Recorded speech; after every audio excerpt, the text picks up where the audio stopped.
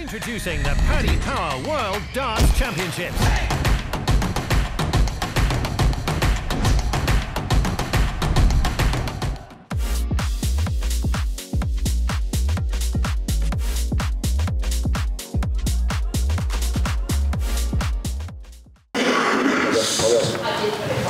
Damon, congratulations into the third round. Sum up that performance for us. Yeah, got the win, boy. Dishes are done, laundry is dry, the cockroaches are... You got it.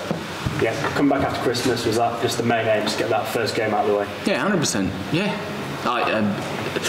The build-up to the Worlds is crazy, like...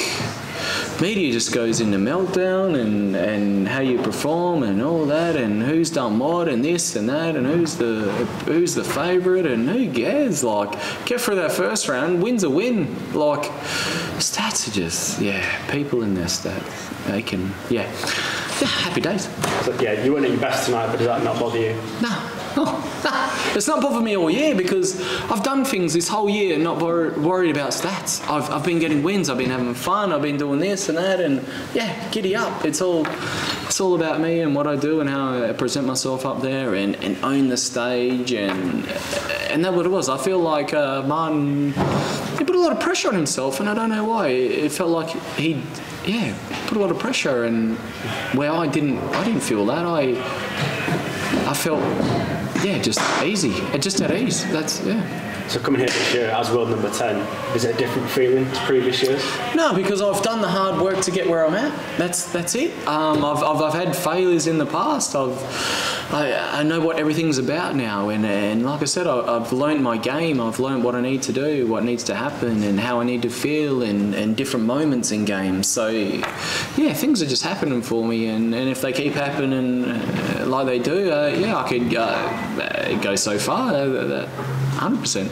Obviously your goal will be to win this tournament, but have you set yourself a minimum target that you'd walk away clean? I wouldn't say minimum, just play the games how they come, and I just want to do my best. I just want to do I know I'm a consistent player. I know that, so it's going to take someone else to do the consistent same. If not, they have to do more.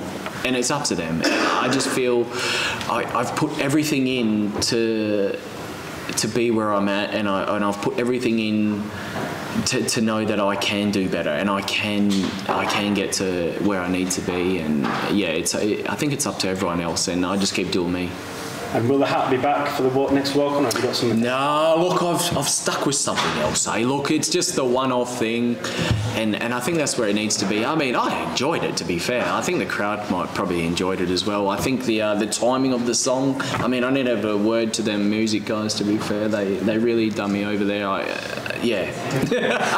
But no, look, I really like the other song that I done before, and it's just a sing along. I mean, it's all for the crowd and all that, and if they're enjoying it, I'm enjoying it, and the booze are gone and all that bizzo, man, I'm stoked. So I'll look forward to my next one. Look forward to it. Cheers, Damon. Well done. Cheers. Damon, congratulations. We know you're a darts fan away from playing, so what's it been like having to wait 7 days to get here and play while everyone else has done it? Oh man, I've been watching. Yeah, there's no two ways about it. I mean, we've got a little side thing about who's winning, who's losing and all that, and I don't want to go into that, to be fair. But no, it's been good. I enjoy the Worlds. This is what you play for. This is what it's all about. There's some players that don't watch the darts and all that, but it's the Worlds. Be involved, be what it's all about, and that's me. I'm 110% in, and I come down really early. I am supporting the dudes, I'm supporting whoever, and I'm just amongst it because I want to be amongst it. I'm all about it, and I want results, and I'm keen as a bean. I mean, obviously, you've moved recently, practicing with Jim Williams. You've had Ben Robb with you for over a week. What's that whole dynamic been like in the build-up to the Worlds? Oh, massive. I've been practicing like crazy, that's for sure, and I've been whipping them boys up like no tomorrow, and if they tell you otherwise, they're lying. But nah, look, Jim, he's got a nice setup. Got a setup where I'm at, great. Ben Robb, it's a learning curve for him, and he wants to do exactly what I'm doing, and I mean, if anything I can give, then I'm willing. Happy days, go for it, boy. I'm just willing them boys on. Him and Opie, I hope they go for it, and we got a few more over here, and just go for it. when two seeds fall early on in your session, like they did in the first two games, what's the dynamic like in the practice room? Are you guys thinking, oh Christ, don't want to be another one? No, not really. I've not looked at that, to be fair.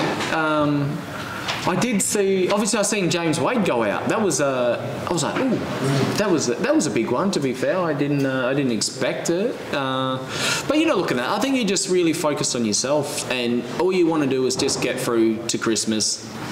Past that, next minute you're in the game. You feel like you're in the game. I mean, it's such a nervy one, that first round, whether it's first round, second round, and you're a seed or not a seed. And I just really feel that's a big accomplishment that now you can really focus. Christmas for you, is it a proper English Christmas dinner, or are you more yeah, I'm going.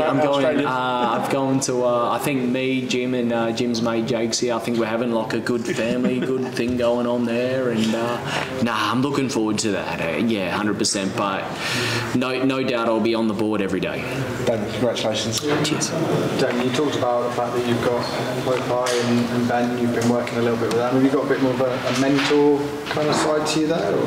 I tell them everything I know. I tell them exactly what they need to know, what I do, and it's what they take from it. It's up to them, and it makes me feel really. It makes me feel really good that I can actually say these things and do these things, and not only that, I learn from that, and it keeps me a little bit grounded. Going, you know what? That's where I was. That's the things that they're doing.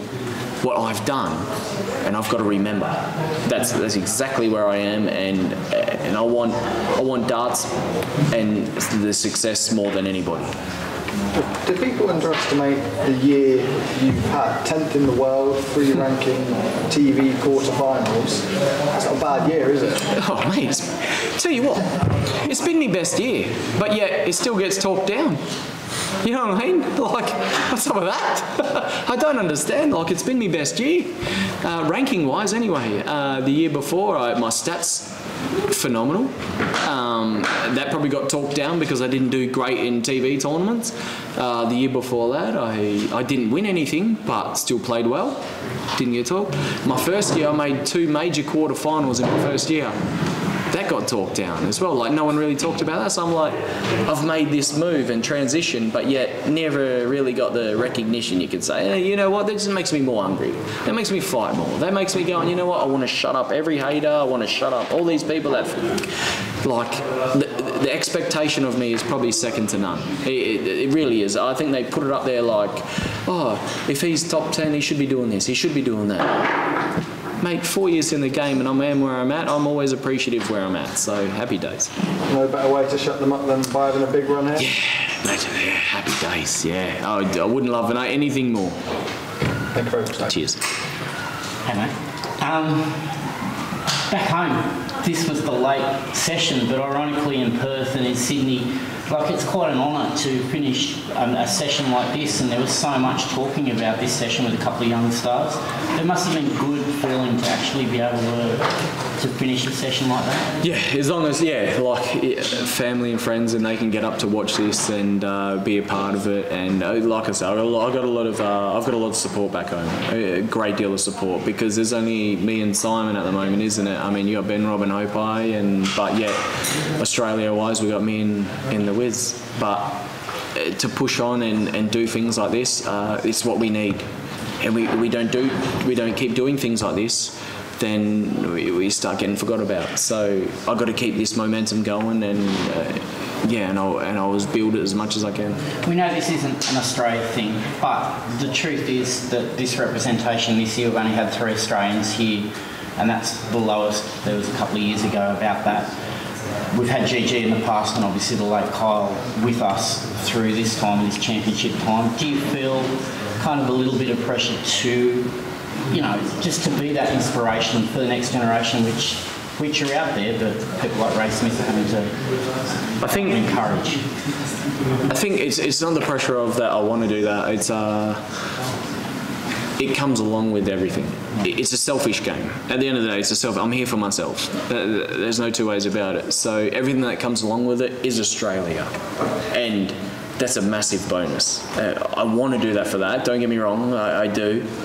but it's a massive bonus. It's a selfish game. I'm here for myself. Darts is very selfish, so they do put a lot of pressure on. I mean, the outside noise is about this country, that country, that country, and I sort of don't take that in as much as I should. And not that I should, that I don't want to. Because it is about me. It is about what I have to do. It's an individual game. So to play for Australia and to get the results and people start talking about that's a massive bonus. And obviously I want to grow that stuff, because if Simon didn't do what he does, who's to say we wouldn't have had the World Series down there?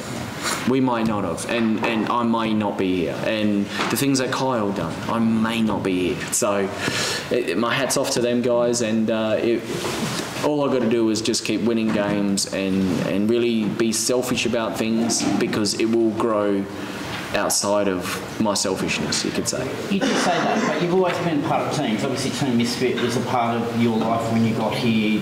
There have been guys who have stayed with you that have really made it. Mac has obviously taken you in without officially taking you in. Like, that support network, both here and what you know back home, is really important to you as a person, though, isn't it? Yeah, if it wasn't for Kyle, then I may not have slipped into that sort of category of the Mac Elkin crew. I may have just been sitting on that table over there by myself and not known actually what's going on. They took me in pretty quick, and I just felt at home straight away. So if it wasn't for that, then yeah, who knows where I would be, to be fair. And I mean, I am a happy-go-lucky guy, and I get along with everybody, and well, I like to think I do anyway. But nah, look, it's been a journey nonetheless for the last 4 years, and yeah, I'm really excited for what the future brings. Damon, you've made the third round of the World Championship now for the third year in a row. With what you've done this year and getting to rule number 10, do you feel like you're better equipped now to go beyond and have a real run? Yeah, I've learned like ridiculous amount, especially even this year. Like, this year has probably been one of the biggest stepping stones, you could say, because it's not when you're on a free run and you're not defending and you don't know anybody and things, you're not thinking about anything. You're playing some good darts and all that happens, but once you're in the mix and you know people and you know things, and so I feel this year has been a massive learning curve where I've had to enjoy the game, enjoy myself being there, and just taking every opportunity and really just dust off the losses, because they mean nothing. You know what I mean? They mean nothing. You learn from that, you move on. All right, time to kick in. So yeah. And just on that success this year, you've made 4 TV quarterfinals, including the World Cup. If you had a good run at the World Championship, could you put yourself in the frame for the Premier League next year? Oh, mate. I'm not really. I mean, the Premier League. I mean, it's massive, isn't it? The Premier League. I mean, it's massive. You are. That's where everything happens for you. I feel like you get the sponsorship, you get the acknowledgement, and you get the random people that don't know darts. They only know darts when they're Premier League players, and that's what I feel. So I mean, if it was offered to me, there's no two ways about it. I would snatch it out of your hand. But at the end of the day, that's not my biggest target, is it? It's me climbing them ranks, it's me winning a major, it's me doing these other things, because everything like the Premier League, they come along. You know what I mean? They happen for you, and I feel that's just me. I mean, yeah, that's just how I feel. Introducing the Paddy Power World Darts Championships.